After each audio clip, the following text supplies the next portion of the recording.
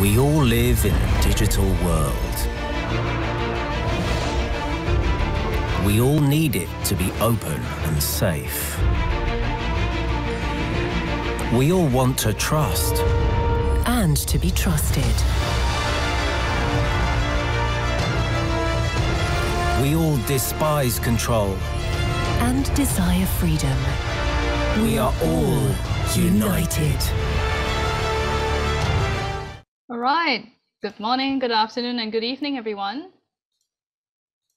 Thank you for joining our IGF 2021 session on learning resilience in the face of the pandemic. Today's session is an interesting one, and I thank you for joining us. I know we are competing with quite a number of sessions, including a main session, and so for you to be here, we really appreciate it. So I was saying today is an interesting session because we will look at the impact of the COVID-19 pandemic on capacity building and learning. Needless to say, the pandemic has affected all our lives, including those of us who are in the technical community, who are working to provide network access, working to provide training and capacity building opportunities for people who are in rural or underserved communities.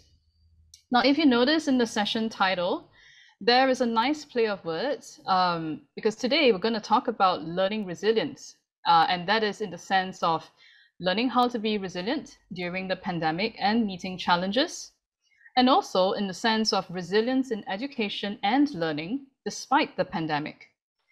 In this session, we will explore a range of different case studies, such as Japan's K-12 education, technical assistance in the Asia-Pacific region, and fostering diversity and gender empowerment in Southeast Asia. Our first speaker I'd love to introduce to you is Dr. Masaki Umejima from Keio University. I would like Dr. Masaki to please introduce yourself and then tell us about distance learning over an open network policy for K-12 education in Japan. Masaki, please. Yep.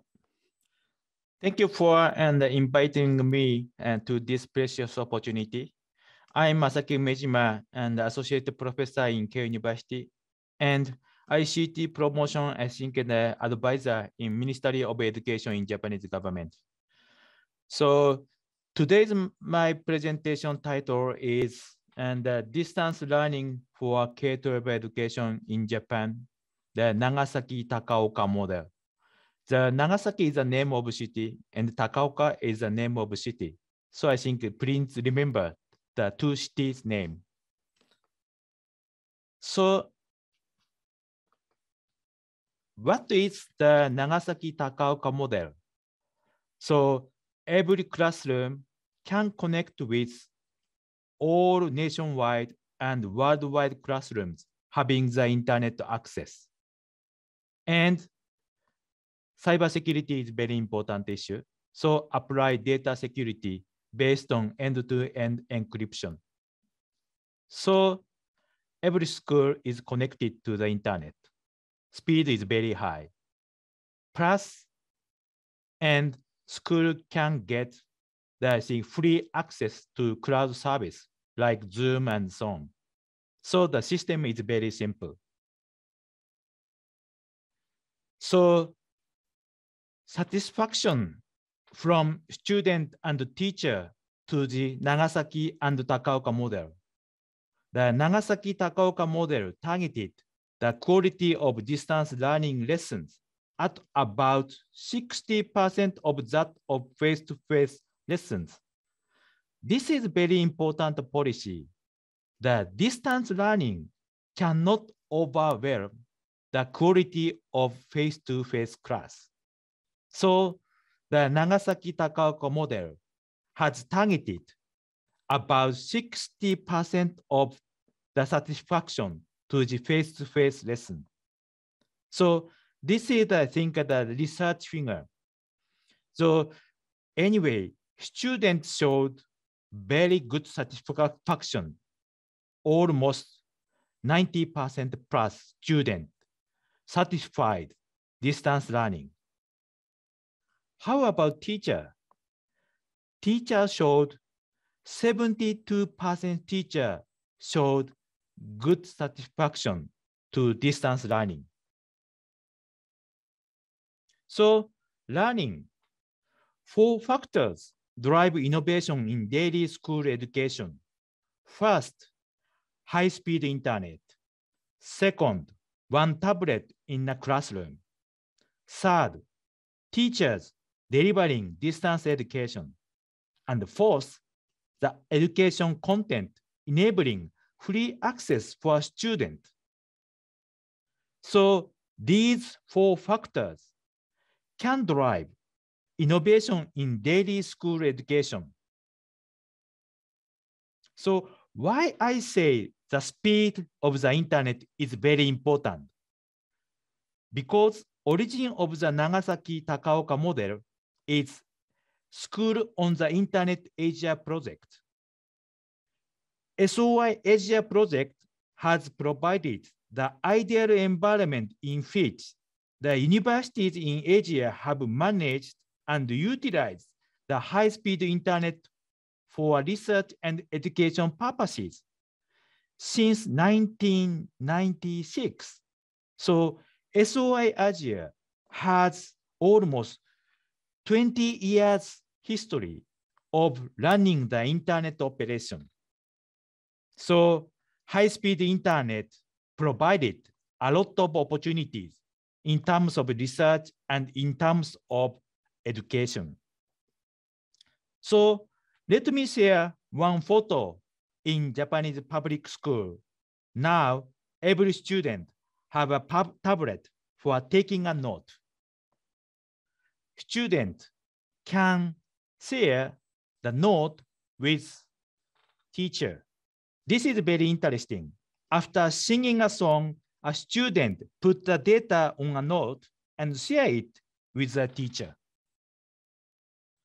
Not only with one teacher, student can share digital note with many teachers surrounding a school, not only in a school, and then student can exchange note with the teacher in overseas.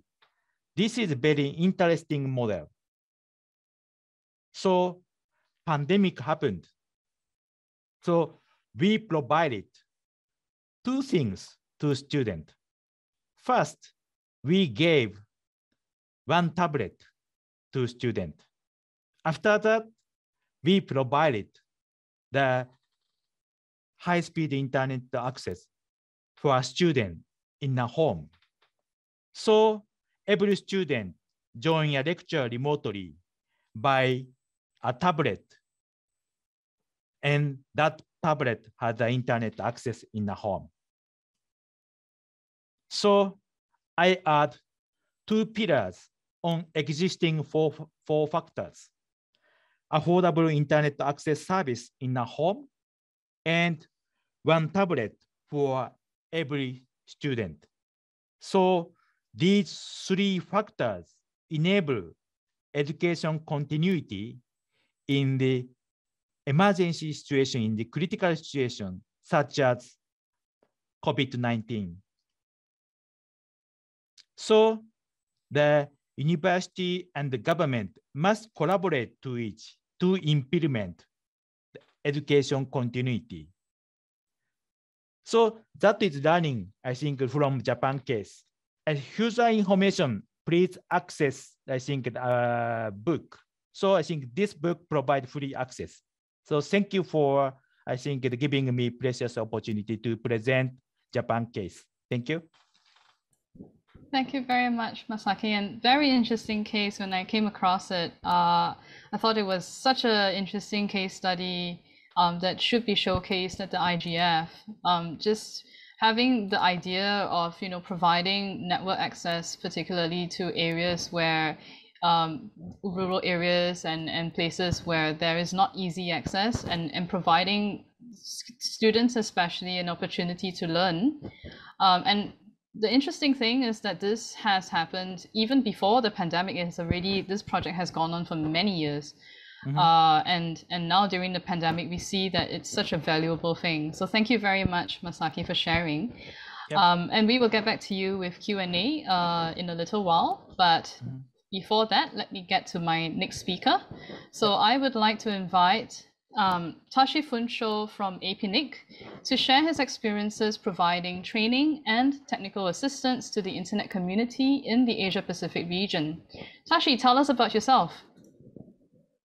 Thanks, Joyce. Can you see my slides? Hear me okay? Yes.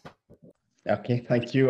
Good evening, good morning. I'll borrow what Joyce said earlier. Good morning, good afternoon, evening, whichever time zone you are in. I'm Tashi Funso. I'm one of the trainers here, network analyst, and currently managing the training delivery and technical assistance team. My email address is there. Anyways, this is for us to share our lessons learned in the period of COVID for the last 2 years. Just a snapshot of what APNIC training consists of. APNIC training does a bit more than training. Of course, the obvious one is instructor-led training. We also have webinars to try and cater to interesting stuff that people do, which are outside of the training content. Could be anything interesting. People might be breaking things in their network. If they would like to share that experience, that comes as a webinar. In the last 3 or 4 years, we also have APNIC Academy, which has evolved from our initial idea of it being a place where we could push all our prerequisites as online courses and virtual labs. And during the COVID period, our academy has evolved to be more than that. So we have self-paced learning, and then we also provide technical assistance to the community, especially our member base, people who need help with any technology deployment. Again, not everything, we don't want to overstep into the consultants areas. So we stick to IPv6, RPKI, DNS, DNSSEC, network redesign.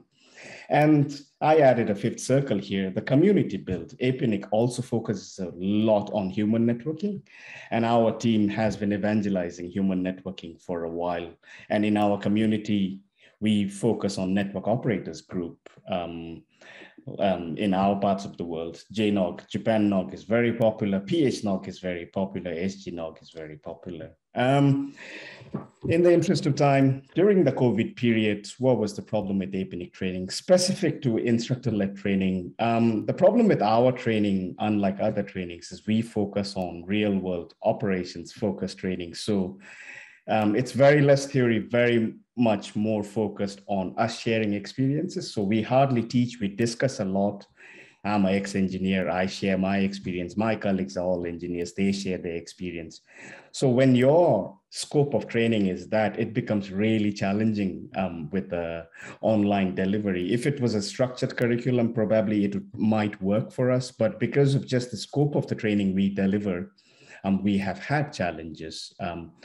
Hence why we used to deliver this predominantly in a face-to-face setup. And it's generally targeted meaning either we do a needs assessment and try and deliver a training based on the need of a particular economy in our region, or it could be a network operators group or a NOG or a university or a conference that's happening in the economy that wants us to deliver a certain topic. Hence why it's very targeted. It's generally done face-to-face. During the COVID, after Apricot in Melbourne, I guess February 2020, so we took about 2 months just to understand how to move our things to an online setup. So it was only in April that we were really ready to actually give it a go. We had lots of issues adapting our content, adapting our session plans, just the way we normally would teach. We are not trainers by profession. We are all engineers. So just moving from a face-to-face setup to online was quite challenging for us. Adapting our lab environments was very challenging. And what we quickly noticed was there was this dead silence in the online setup. You're teaching a group of engineers who really doesn't seem like they want to be there for that session. So that silence, not knowing how to read people's expressions. Attendance was a major problem. While we had 200-300 people registering for an event, we would end up with 2 or 3 people showing up on the actual day of the session. That was a major problem. Positives, yes, we could reach more people for sure. We could also do more just because we didn't have to travel. We were delivering from here, but we were also very conscious that what kind of impact were we actually having for engineers? What are the takeaways from an online session compared to a face-to-face session? So some of the quick or low-hanging fruits that we tried to tackle first, we said, all right, let's focus on the delivery tools and techniques. We went with touchscreens. We have a nice media room now in APNIC office with all touchscreen all over, multiple cameras, so that we can annotate, we can use digital whiteboards, because again, like I said, our crowd is predominantly 90% of our participants are engineers. So for them, just me sitting there and reading a slide never seems to work. So whiteboarding, just explaining how I broke things, for example, so that they understand not to do it or not to make the same mistakes I made. So we did that. We also realized in our parts of the world, that's why I like to see that in Japan, internet is not an issue during Masaki-san's talk. But in our parts of the world, in this region, not every economy is equal.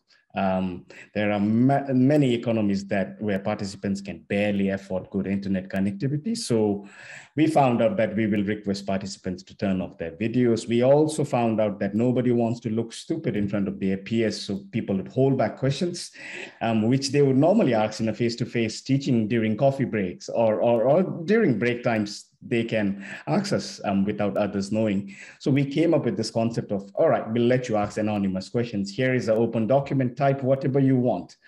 Don't have to raise your hand, don't have to verbalize your questions, type it there, one of us will answer. We threw in quizzes lately. We also then went with a problem-based learning approach where we have now incorporated capture the flag kind of problem-based learning in our teachings. For lab, because our teaching is a very lab-heavy APNIC training, so we needed a different approach, because Zoom chat, like Joyce said earlier, it's very difficult to monitor the Zoom chat when people are trying to interact with each other, and it just goes away, it scrolls away. And if someone was tagging you, you miss that. So we started using Discord for our lab interactions, and we realized we need at least 2 trainers to teach, one to monitor the questions and answer those questions. Session plans, we soon realized we can't adapt or adopt our face-to-face teachings into online setup. So we went with shorter tutorials, meaning short on theory, more time on labs. We also have to cater to a massive time zone in the Asia Pacific region. So we had to repeat the same topic in 3 or 4 different time zones so that everybody got a chance to sit through those. And delivery mode, this is where I would like to spend a bit of time. We soon realized that, yes, we were hosting open tutorials, but the attendance was so bad. So we tried also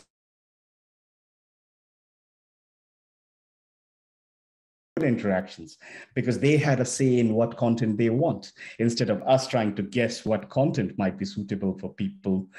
Then we also had this trial of, we were trying to deliver to people's desks for a while. Attendance was bad, interactions were bad. So we again trialed some hybrid approach where participants would be sitting in a common room, COVID restrictions permitting, and we would deliver them remotely from here. That worked really well too. And you can see that in this year's numbers. This year we delivered about 94 trainings across the Asia Pacific region. And you can see majority of them were targeted hybrid trainings, and we had only about 40% of those were open tutorials. And you can see here is a proof. Attendance in targeted or hybrid events were much better compared to open tutorials, where we would get 4 or 5 people. We now end up with 30 to 40 nice numbers. Now, how did COVID affect our other service, which is technical assistance? Massive effect, because technical assistance generally is done really better when you are in person, observing someone's network, auditing their network, understanding their problems. But we received about 18 requests this year. We were able to only cater to about 30% of them. Yes, we acted on all the requests that came in, but from a success point of view, success meaning, yes, we helped with the deployment. How much of an impact did it have in that economy? We, I think, only managed about 30% of the 18 requests that came in, which is a shame, honestly. And finally, the most important part for me, being an engineer and having learned everything I learned through human networking, without having a formal certification or anything, learning from peers like Philip Smith and others, mentors, we believe heavily in networking, human networking. Just to give a comparison, between 2018 and 19, we actually managed to start Mongolia NOG. We managed to help start Papua New Guinea NOG. We managed to revive Myanmar NOG. Cambodia NOG. But in the last 2 years, we could not get any NOG out of the ground, just because how do you preach human networking? How do you convince competitors to work with each other when you are not there as a middle neutral person to facilitate that? So that has really been a massive struggle for us. Thank you, Joyce. Sorry if I overran. Thanks very much, Tashi. No, don't worry, we're good on time. Really sorry to hear it has been a challenging year, especially needing to transition from what used to be face-to-face training and then having to do a lot of online, remote learning and having to try and change and adjust the way training is done, particularly when you have so many components of the training that are hands-on. You need, the network engineers to really get into the system and follow you step by step. It hasn't been easy, and we will hear more about that as well, I think, during the Q&A. So next, our final speaker is Mia Perez from the APNIC Foundation. She coordinates the Switch C Gender project in the Philippines.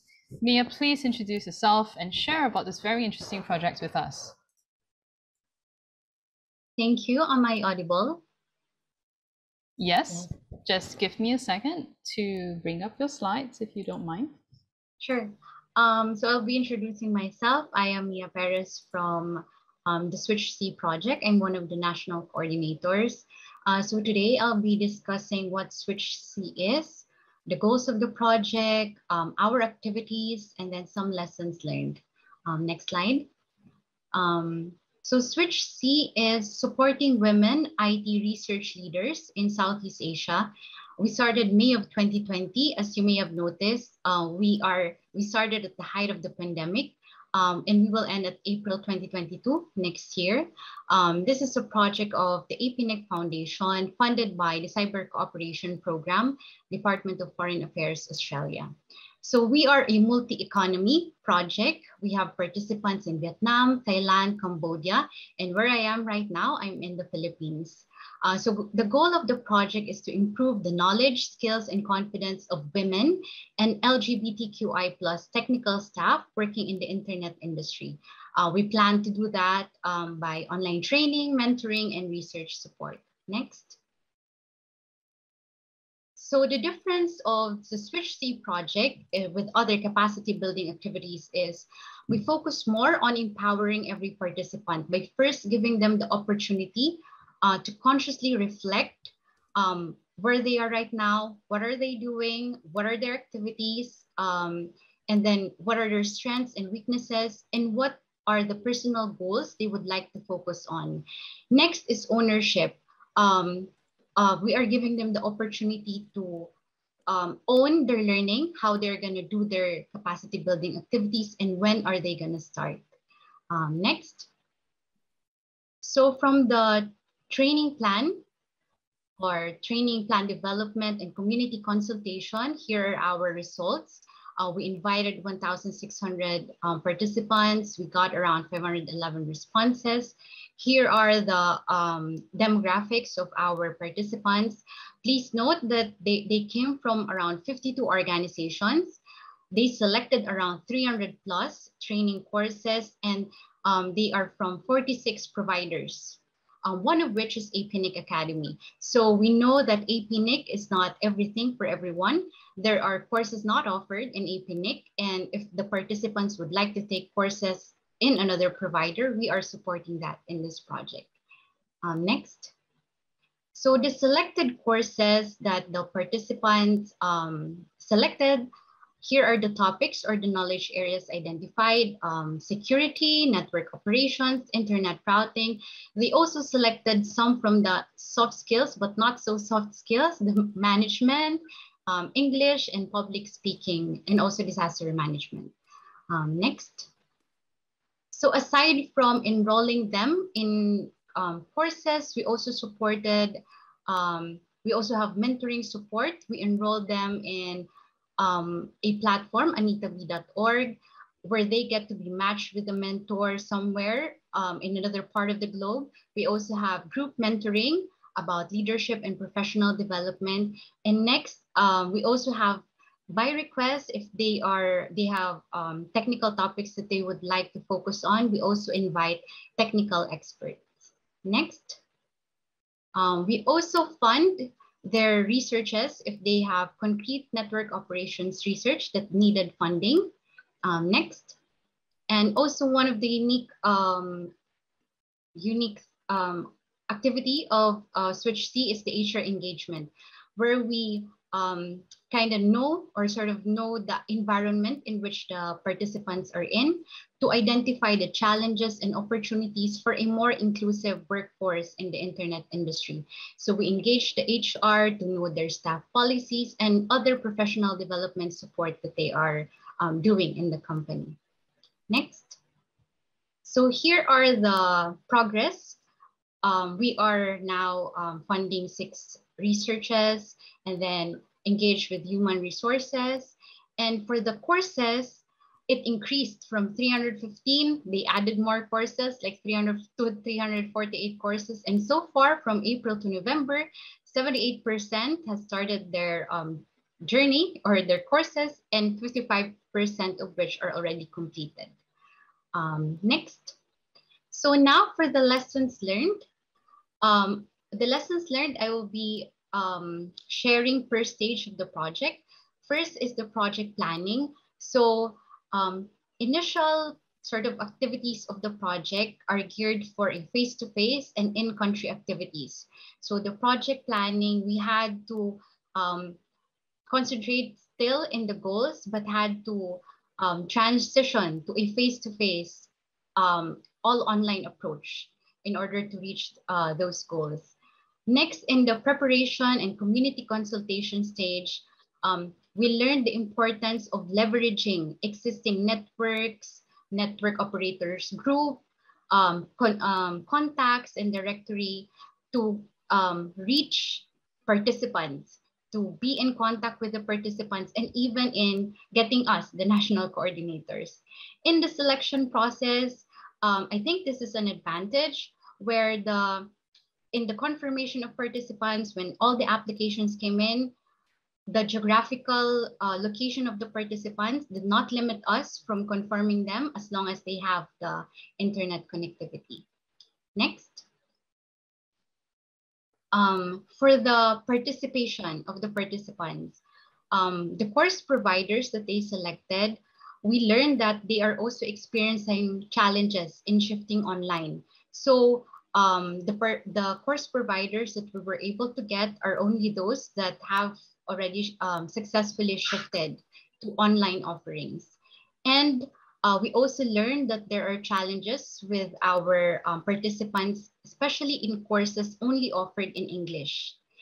And then some of the challenges encountered by our participants, some of them experience COVID, some have connectivity and power outages problem. So we are having mentoring sessions, but then they will be disconnected because of these challenges.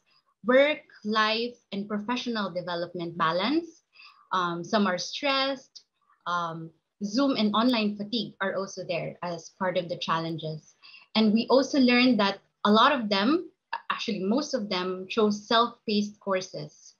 And then part of what we are collecting is visibility and advocacy activities. So here we collect their activities, like when they share, they apply their knowledge, they attend to conference, and we see that aside from taking in knowledge, it's equally important for us to collect and see how are they being visible and being active. May it be in the company, internationally, or local setting that they are, it's equally important to know if they are being visible. Next. I think this is my last slide. For the some of the lessons learned, also the importance of community support. We learned that here that we asked for the company to sign also our agreement for them to know that the participants are embarking in this journey. We learned the importance of their support, the mentor support, and other participant support for these participants to continue. We also developed a community portal for us to interact and socialize. Monthly check-ins to know how the participants are doing are also effective. And empathic communication, the only way we can connect with the participants are through Zoom or through emails. So it's very important for us to be sensitive in what they are encountering or in how we communicate with them. And lastly, we invited them in a welcome gathering and gave them gifts. And some of the feedback said that these gifts made them realize that they are part of something, that the Switch C project is really existing, though it's only in the virtual world. So these are good feedbacks, and yeah, so welcome gathering and gifts. So next slide. So those are the activities of Switch C and some lessons learned. So hopefully we can discuss more in the Q&A later. Thank you. Thank you, Joyce. Thanks very much, Mia. That was great. Sorry, just turning off the presentation. All right. So we did have some questions, which I will read out. And I know that the questions have been answered on the chat, but just for the purpose of the recording and also for people who are in the physical room, let's have those answers out, voiced out as well. That would help. So the first question was for Masaki. Who invested to buy the tablet for every student in your training model? And that is a leadership by the central government. And this was for the duration of the entire training, or it was like a one-off that they gave the tablets? Is year after year? I think that that is a one-off. So I mean, I think that this is the first challenge in Japan. Yeah. So I think that this. So I think 5 years later, maybe I think the government must provide the new machine to student, because I think machine is aging, right? Exactly. And so that is also the hardware cost involved. Very interesting. We had another question for Tashi, which is, do you plan to provide online or remote training courses in local languages? As you may know, English is a really challenge for your target audience in some of the local community. Yeah, let me complement what I've typed there. First off, I think our online APNIC Academy, we have support for now close to about 8 to 10 languages in the region. So most of the online contents are multilingual contents. But for instructor-led training, like I've alluded to in the chat, APNIC also runs this voluntary community trainers program where we request operational engineers who are active in the community to share their experience, their knowledge. And when we map an event, we also request them if they can help us. Example, if I'm teaching in Mongolia, if we are teaching from Mongolia, we request some Mongolian engineers to help us out. And where there is need for translations, be it during the Q&A sessions or a relatively difficult concept that needs further explaining, we rely on our community trainers to help us out. And where we don't have community trainers, because we currently don't, ideally we would like one per economy, that would be 56 of them. But just because of the scale, we don't have that much. But where we don't have those, we then rely on local partners like NOGS or local hosts to give us some local champions who are willing to help us. So that's how we try to manage. Thanks very much for answering the question, Tashi. I don't see any questions or comments at the moment from the chat. I don't know if there are any in the room. Jennifer will help us with that. But in the meantime, let me pose a question to all of you. What do you think are the long-term effects of the changes that you encounter to your work or to your project? Or what do you think are the long-term effects of the outcomes of your work? Maybe Mia, you want to go first? Sure. So I think if we continue to adopt an online delivery, there's a possibility to expand the project in number also with the participants from different locations, as long as they have internet connection. And for the challenges, to address the challenge of not having human, not having so much of a human connection, maybe we can explore ways into how we can better address those issues and challenges. So just a follow-up question to Mia, do you think then that for your project, it will ever go back to face-to-face, when people are able to travel and, they can meet up, or do you think it's going to continue as an online sort of project? Based on what I know, there are really plans of extending the project, and most of the ideation or the proposals are really for still an online approach until we sort of have a clear COVID cases for each of the country. But we would love to be with the participants. Yeah. Thanks very much. How about Masaki or Tashi? Yes, and from me, and then I think the everyone think who drive distance learning understand the connectivity is the most important parameter. So the quality of the internet, the speed is very important. On the other hand, I learned, I think, in my study, and Japan is a rich country, I think, but 5% of junior high school students and I think elementary school students could not have the internet access in a home. That was surprising me. So I think we must think about affordability of the internet access seriously, I think. That is learning from my case. Thank you. Thank you, Masaki. And I have to say, I myself am very surprised. And I saw Tashi also, his eyes was very wide open when you said 5% still don't have access. I guess it is a myth or a misconception that a very developed economy like Japan will also have a population that doesn't have access yet. So it's a very, very chilling, but I think a lot of work needs to be done, I think, in this area. I think that is real in Japan, and that is real in US, and then Korea or something else. So we must think about, I think, the affordability of the internet access. That is, I think, important parameter, I think. Tashi, what do you think? Yeah, I would like to echo Masaki-san here. But yeah, that definitely was a surprise, Masaki-san. But we assume that Japan being a developed economy and all. Yeah. But you're absolutely right. And what we are trying to do, because of similar challenges in our part of the world, where sometimes we have seen half the class disappear and turns out they're data capped. Most of them seem to have data capped broadband connection. Yeah. The class disappeared and we were like, what did we do? And they would then come back about 30 minutes later, they had gone, recharged their broadband connection or mobile connections.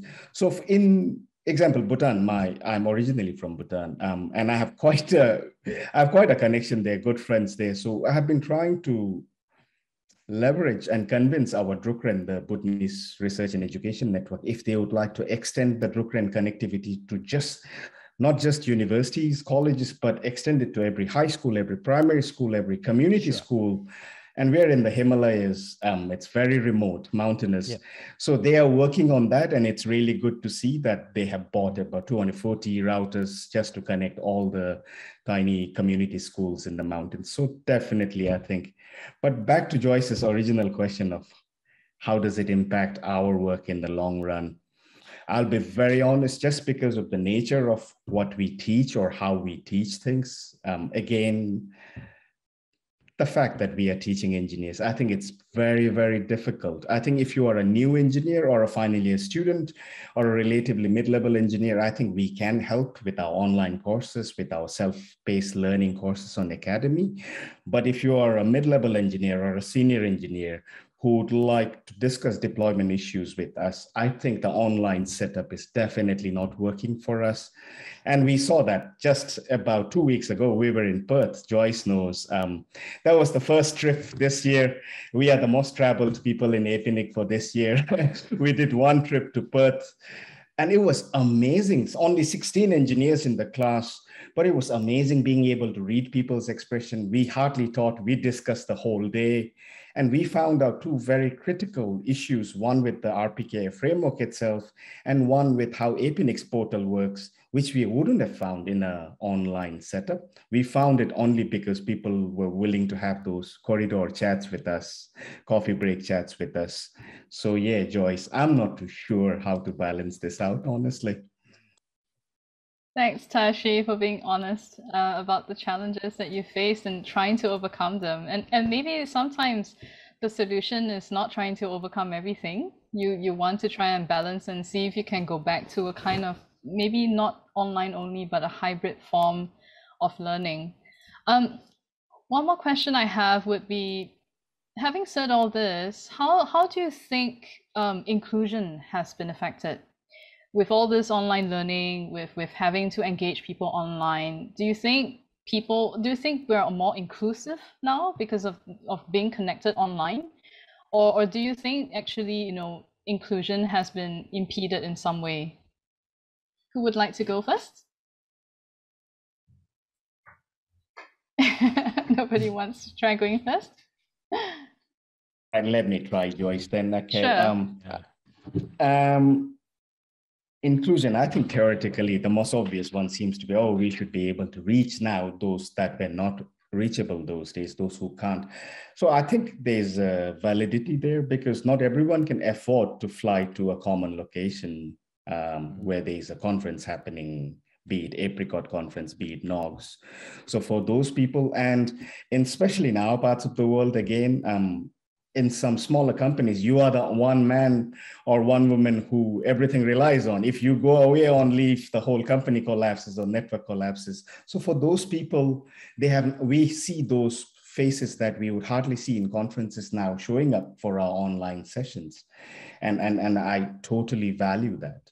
But on the other side, what we are also seeing is this repeat group of people rocking up at every online session we do, whether we do it for UTC plus 13 time zone, we see someone from UTC plus 4 rocking up there for that session just because they were free after work, or it was early before they went to work, because their bosses wouldn't let them. Because during online, I think when you're listening to someone's training and your colleagues drag you away or your boss drags you away, so many people prefer doing it either in the evenings or during weekends. We have even had requests to host trainings on weekend.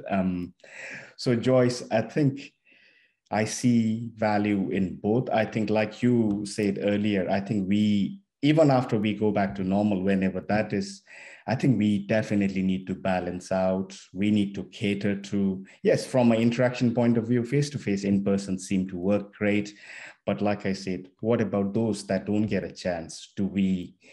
That left outs, do we cater to them? So I think, Joyce, like you said, we need to continue doing online or hybrid approaches while still trying to do those in-person for specific topics that we might need to do.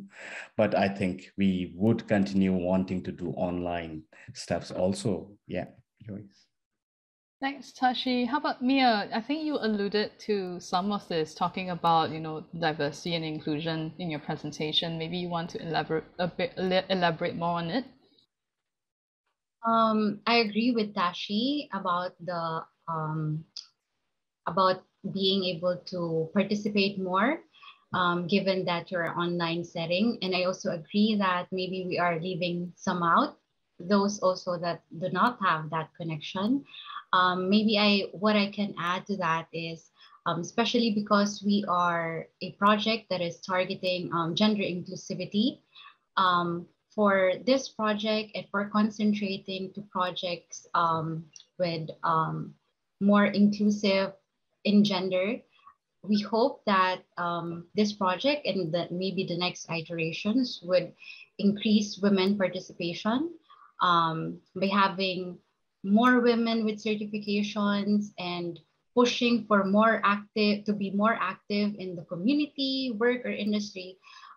We also hope that this kind of project would increase inclusion in diversity and in gender.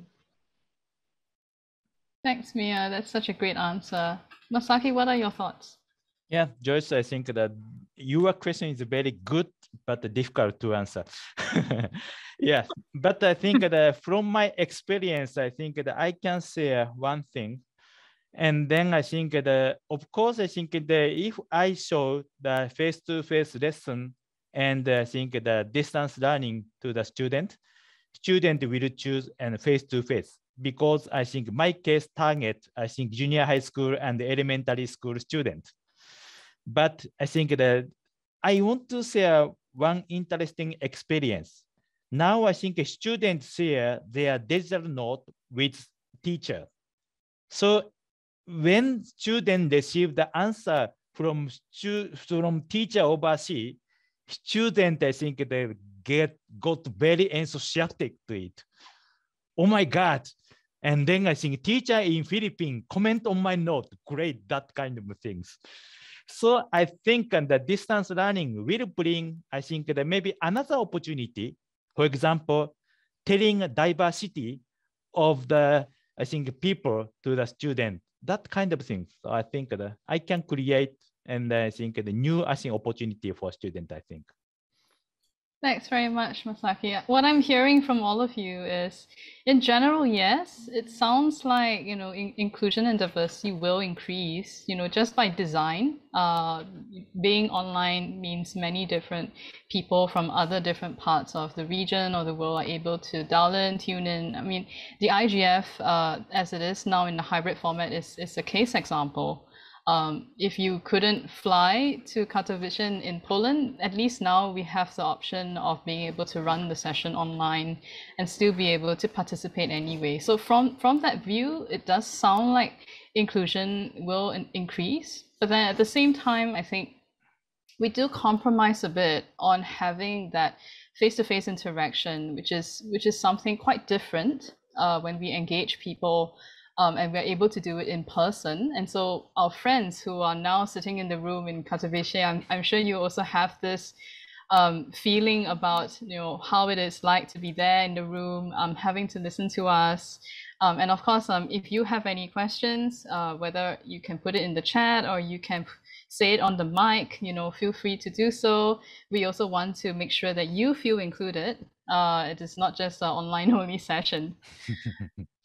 So I don't see any other comments or questions at the moment either. So I'll get on to maybe asking one last question, which is, what do you think are some lessons that we can learn from these educational models, whether it's about the delivery, whether it's about the interaction?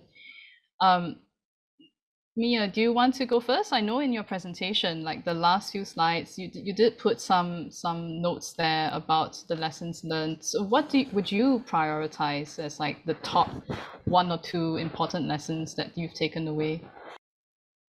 For the educational models, I think the opportunity to own one's learning journey is crucial to achieving one's personal development goals. So that's one.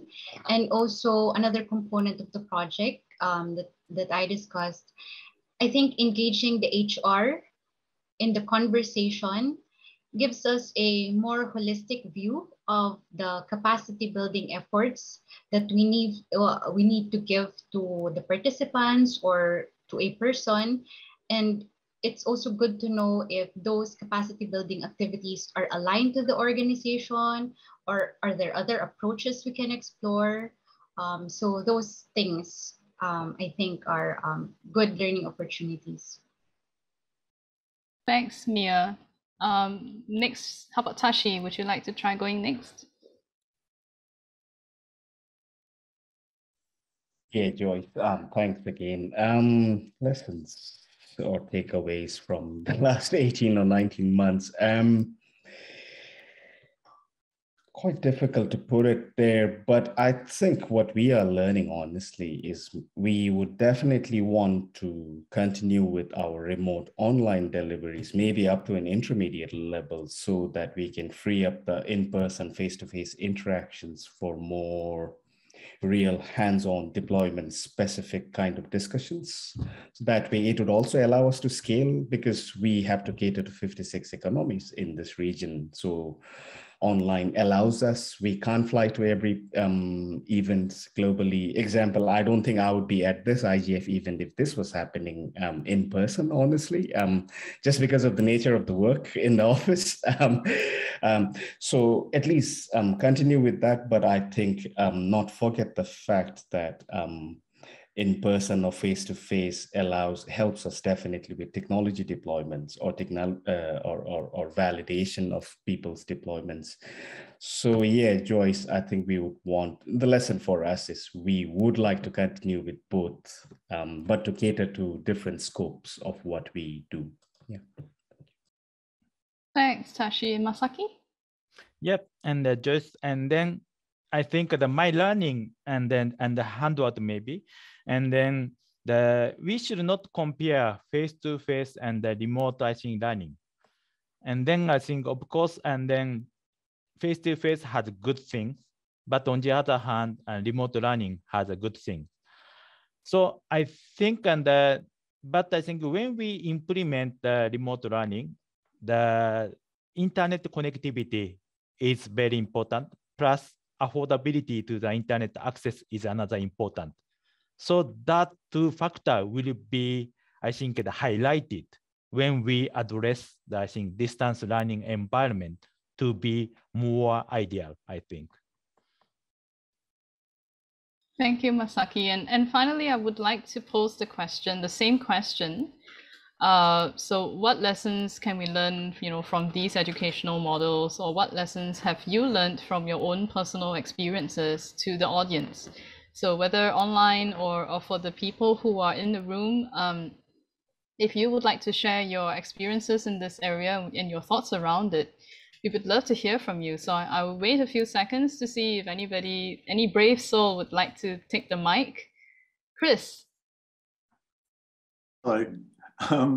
Yeah, my name is Chris Buckridge. I'm working for RIPE NCC, so one of the other RIRs.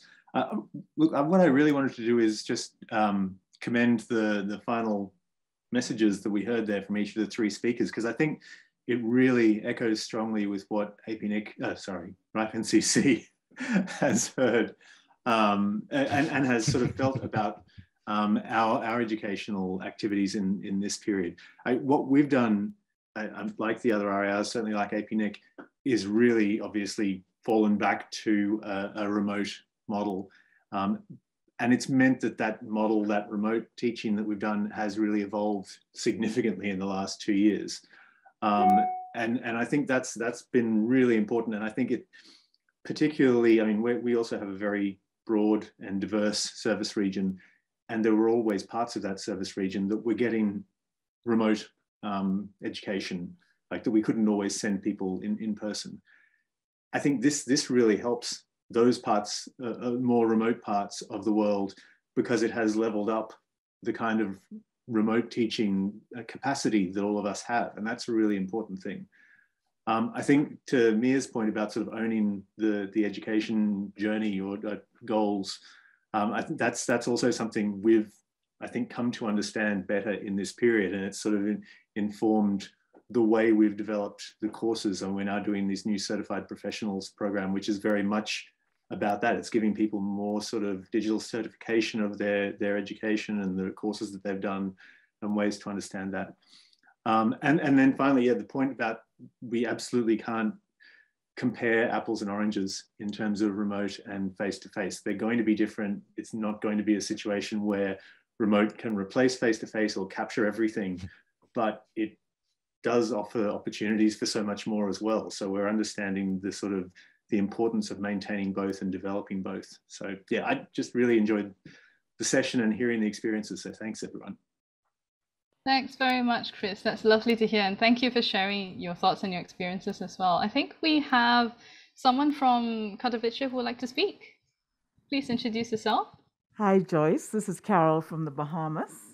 I think with the online training, I work for the government of the Bahamas in the IT department, and the pandemic has allowed executives to be more open to paying for subscriptions for training programs.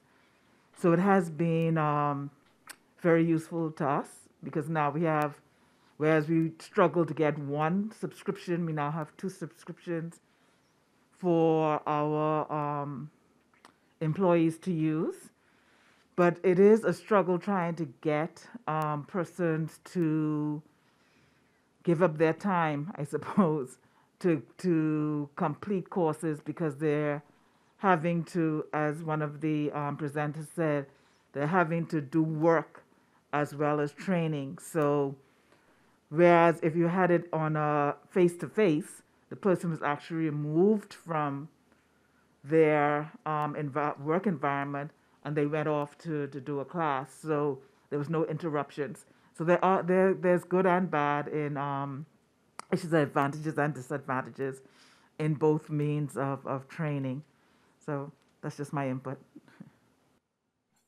Thank you so much. I believe it was Carol for sharing your thoughts about this. And I do agree. I think a lot of people have been using the term, Zoom fatigue, or whichever platform that you're using, whether it's Microsoft Teams or some proprietary platform.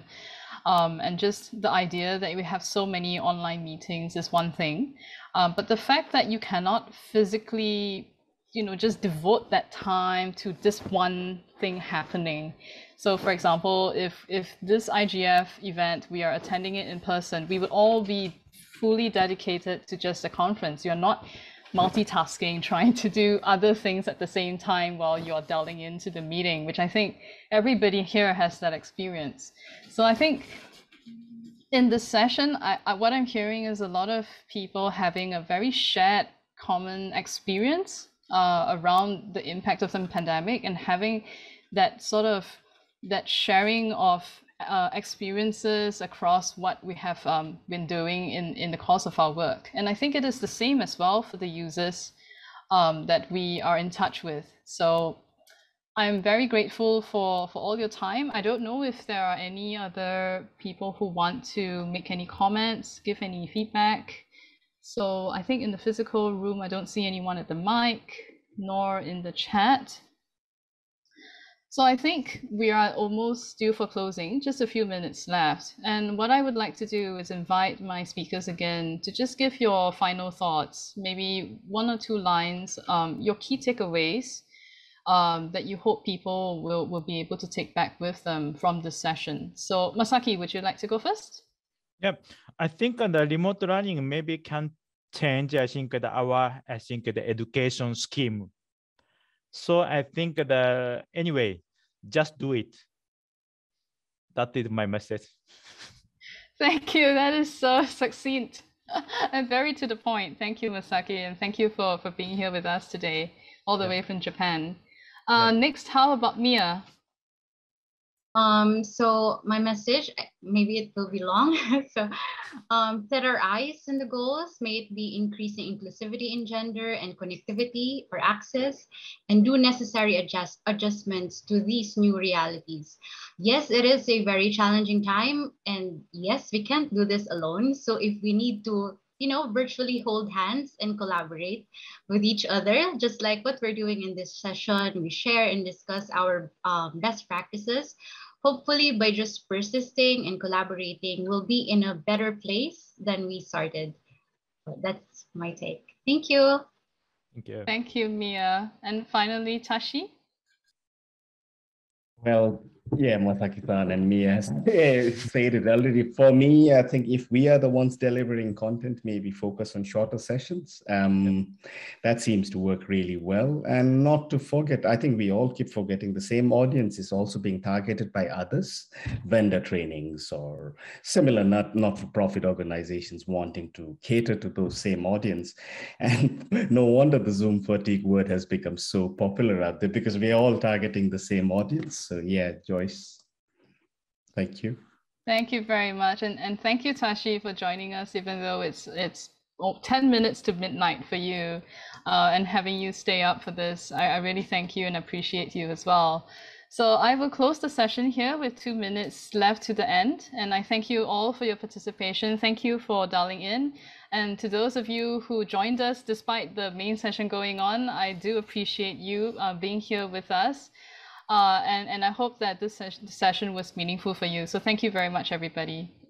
Yep. Joyce, thank you for your great coordination. Thank you. Oh, thank you. Thank you. Thank you, Thank you, Tashi. Joyce. Thanks, everyone. Thank Toshi you. and James, thank you. Goodbye. Goodbye. Thanks, everyone. Bye-bye. Have a good night, everyone. Hello, thank you. Thank you.